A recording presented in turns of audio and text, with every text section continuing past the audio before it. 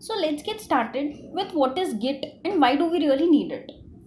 So as per the documentation for Git given, Git is nothing but a free open source distributed version control system designed to handle everything from small to very large project with a very speed and efficiency. Now as a noob, I never understood what does that really mean. So let's go step by step. So the first thing is it is free. Why is it free? You don't have to pay license for it and it is openly available. Secondly, why is it open source? Because the source code for Git is freely available. You can share it among your friends. You can even customize it according to your needs. Now what is distributed? So this is very important. Why is it distributed? You will get to the real essence of this in a further video, but as for now you understand that it is not centralized. Means the repository is not centralized. It's a one place, but everybody can clone it and use it and do the work in their own local way.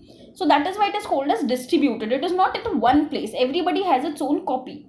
And the very important part of this definition is version control system.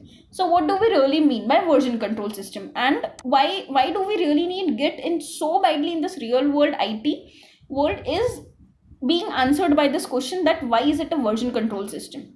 So version control system is nothing but a record keeper for you. So say for example, if you have a file, okay, so let's take a file for you.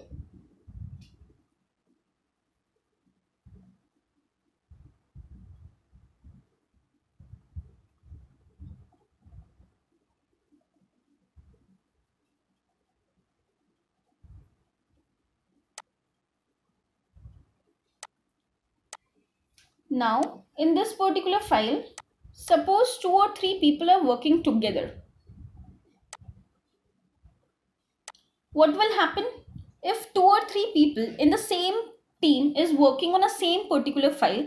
Then the version control system is nothing but the one who keeps the record as to who changed this file, how many days back it was changed, what was changed.